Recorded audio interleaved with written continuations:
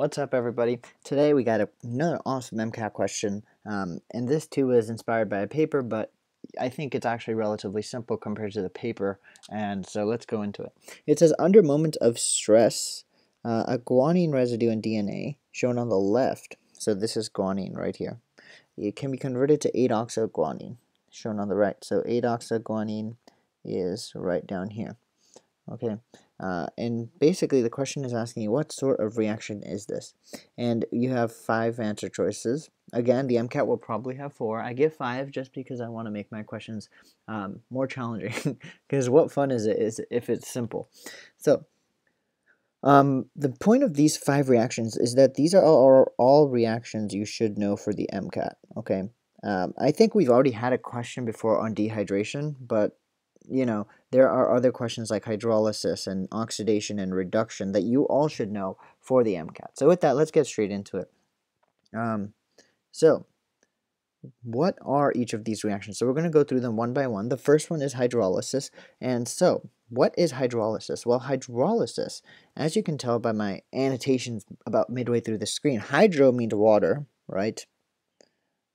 And lysis or lysis means break apart. So hydrolysis reactions are literally using water to break apart big molecules into small molecules. So you'll see that in hydrolysis reactions, you have to go from big to small. Okay?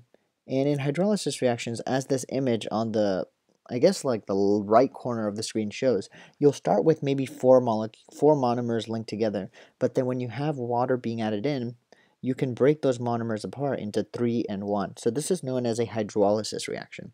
Similarly, at the bottom of your screen, you'll see another example of a hydrolysis reaction. This one is actually real life. You'll see that maltose, which is a disaccharide, right? This maltose can be broken down into 2 molecules of glucose with just 1 water molecule, because the water molecule goes in and breaks that bond. So you'll see that for a hydrolysis reaction, you need to have water, and you also need to have breakdown of something. So does this apply to our reaction? If you look at our reaction at the top of the screen, we actually see, first of all, there's no water involved, right?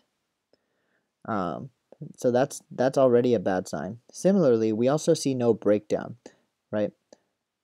No breakdown. And that means that there's no breakdown, and therefore this does not apply to our reaction. The reaction being shown here is not a hydrolysis reaction. Similarly, next up on our list is a dehydration reaction. We've already talked about this before, and so if you haven't seen that already, feel free to check out the dehydration video, which I will hopefully be able to link somewhere. Maybe it'll probably just be in the description below, but make sure you check it out. But basically, dehydration means, D means remove, right? D is like desegregate, remove segregation. So dehydrate means remove water. And in the process of removing water, you create a new bond. So that is basically what dehydration reactions do. If you look again at the lower left corner, you'll see that in dehydration, you'll take a water out, right? And in the process, you combine a polymer of 3 with 1 to make a polymer of 4. So that is dehydration. You're taking water out to make a bond. Similarly, here too, you'll see that there are 2 monosaccharides. These 2 monosaccharides will take a water out, right? These OH and H will make a water to make a bond in the middle. And that bond will now make a bigger molecule. So does this apply to our reaction? Does the process of dehydration apply to this reaction? And if I'm hoping you'll say no, because there's no water involved here. First of all, you're not taking any water out. Second of all, you're not making the molecule bigger, right? Or I guess another way of saying that is you're not making a bond. You're not making any new bonds here. I guess technically you are making a new bond with the oxygen, but you're not making a new bond in the sense of like you're not adding on a new monomer, right? So for that reason, this is not a dehydration reaction, because first of all, there's no water. That's the biggest thing. Second of all, there's no bond that's actually made. All right, so with that, we can now move forward. What sort of reaction is this? So the last 2 answer choices were oxidation reduction. And if you know anything about redox reactions, which is both of these are both redox reactions. You need to think about them together. And so that's why I have them written out. So redox reactions are caused by a loss of electrons. Or I mean, redox reactions, I'm sorry. So redox reactions involve oxidation and reduction. So let's talk about oxidation first. Oxidation reactions are caused by a loss of electrons. And, oxidation reactions are a subset of redox reactions. And the loss of electrons can be difficult. So if you lose electrons, the electron loss can be difficult to see on paper, right? So in this reaction, when this molecule is converted into this molecule, it might be difficult for you to see where the electrons are. But there are guides, and I'm going to go over them. I'm going to go over them in the next slide. Similarly, reduction reactions are caused by a gain of electrons. So reduction reactions are also redox reactions, right? They are also redox reactions, but they're caused by a gain of electrons. And similarly, the electron gain, like when you gain electrons, it can be difficult to see where they are on paper, right? When you're going from A to B, it might be difficult for you to see electron movement. Electron movement is hard to see, but there are guides. So I will tell you what those guides are right here.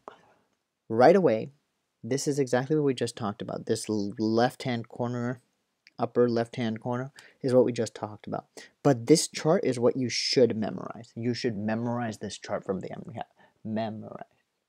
Okay? And why should you memorize it? You should memorize it because it's something that absolutely you will need to know. Okay?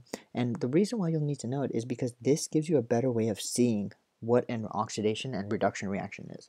An oxidation reaction, if you involve a gain in oxygen, if you go from A to B and you gain an oxygen, that means you've gone through an oxidation reaction. Or if you lose a hydrogen, that's another way to signify an oxidation reaction. And last but not least, if you lose electrons, that's another way to signify an oxidation reaction. Similarly, reduction reactions are indicated by a loss of oxygen, or a gain in hydrogen, or a gain of electrons. So let's talk about this reaction in the lower left-hand corner, which is our reaction of interest. In this reaction, what's happening? In this reaction, we are gaining an oxygen, right? We are gaining an oxygen. The reactants don't have an oxygen that the product does. And if you gain an oxygen, that's a signal of an oxidation reaction, right? You explicitly gained an oxygen, and therefore that's a signal of an oxidation reaction. However, now, if we move forward, we can actually answer this question because we can see that the main difference between this molecule and this molecule is an explicit gain in oxygen. And because we gain an oxygen here, this is an oxidation reaction. And so the answer here is C. All right. And so if you guys have any questions about this, let me know. But this is the best answer. There's another way to explain it. I hope to show you that later on. But yes, hope you enjoyed the video, and let me know if you have any questions. See you in the next one. Hey, thanks for watching the video. Really appreciate it. You want to check out any of my other videos, there's going to be one right here. Another link to one of my videos right here. And another video right here. Why not? I'll put one video right over here. And last but not least, if you want to subscribe to this channel, really appreciate it because I'm still an early YouTuber trying to get it down. But a subscription button should be right over here. So please subscribe. Cool. Thanks. See you guys in the next one. Hope you find these videos helpful.